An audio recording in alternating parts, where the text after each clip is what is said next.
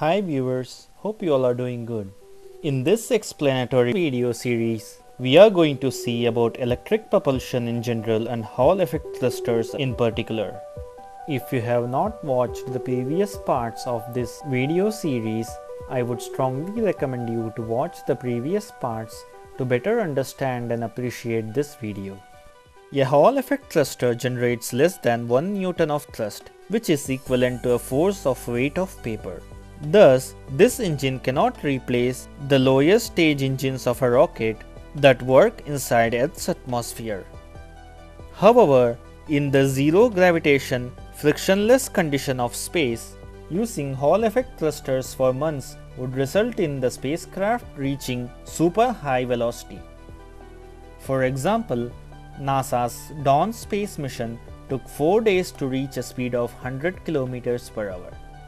But after more than 3 years of continuously running the ion thrusters, the spacecraft was able to reach more than 40,000 km per hour. Such a very high speed was never possible with the currently used chemical propulsion rockets.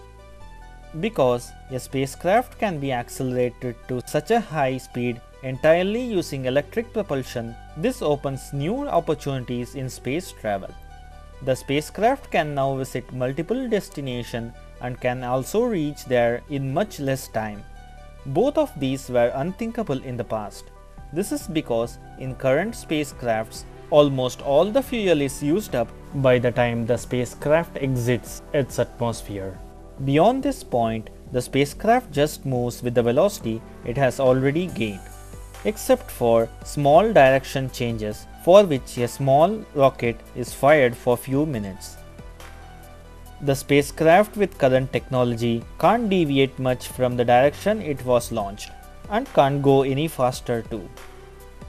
But with the electric propulsion, the spacecraft can accelerate in space, which gives the spacecraft new abilities.